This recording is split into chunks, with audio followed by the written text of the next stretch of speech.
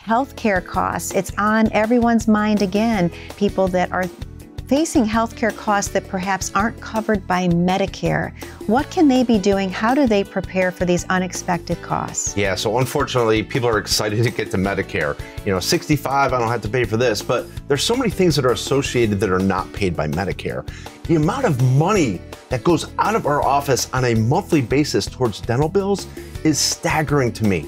Autumn will turn around and, hey, we have to get this client so much money, they're having dental work. I'm shocked at these prices, and that's not covered by Medicare, nor are hearing aids, foot care, massage therapy. There's a lot of things that are not covered that are basic necessities that we need. What our clients are looking for is they want to be proactive and they want to be preventative.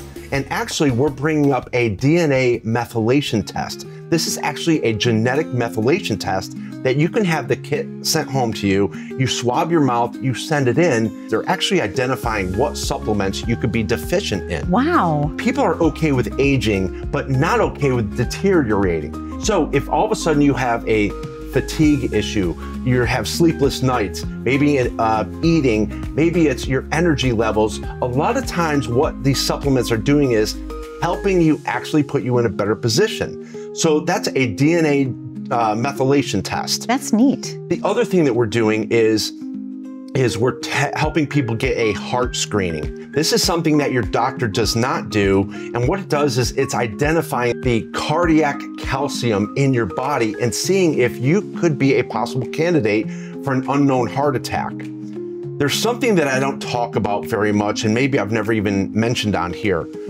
I lost my brother-in-law prematurely very quickly to a massive heart attack. It happened quite a while ago. I still can't believe that it happened to him at a young age. Nobody had any idea.